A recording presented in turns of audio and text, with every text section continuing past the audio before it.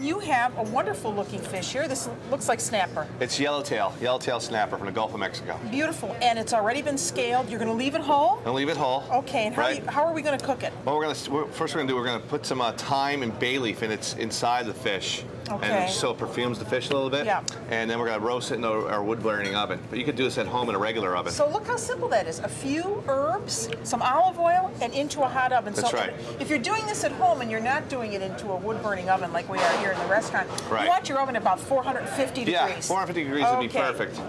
Yep, so let me start stuffing the fish. So the fish has already been cleaned, and now we just put the thyme and some bay leaf in. And you want to leave the bay leaf whole. Yes. That's really important. We're going to pull it out afterwards. Okay. There we go. That's it. That's it. And now a little drizzle of olive oil on top.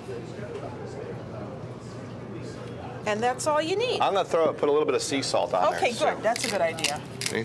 Two cracks of sea salt. I'll bet in a real hot oven like that too, that's going to be nice and crusty. It's going to crispy but on top. It's going to cook very quickly. We don't want this to dry out. Right. Okay, so that's going to go move that off to the side. Into the oven. Right into the oven. And while it's cooking, he wants to show me a wonderful sauce for this. This is a great sauce with fish. Okay. With any kind of fish, particularly a meaty fish like this snapper, which is a little bit meaty and sweet. And we're going to make this anchovy, hard-boiled egg, which I need you to chop up. Okay.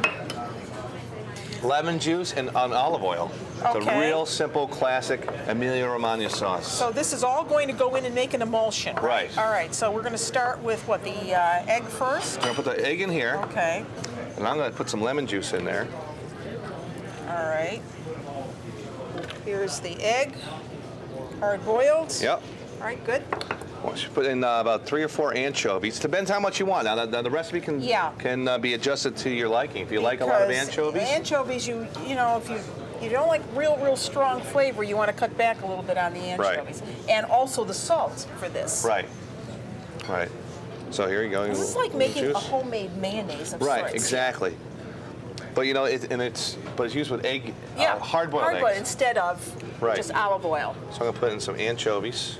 It's 1, 2, So are these 3. salted anchovies? These are salted and rinsed. Rinsed. Okay, good. You left them whole. Yeah, I'm gonna put a little bit of olive oil in there now, just to get it started. Get that going. And then I'm gonna drizzle some more in once it's pureed.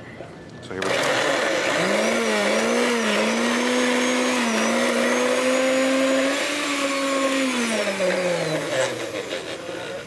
Okay, let me start it again. You see it starts emulsifying right away.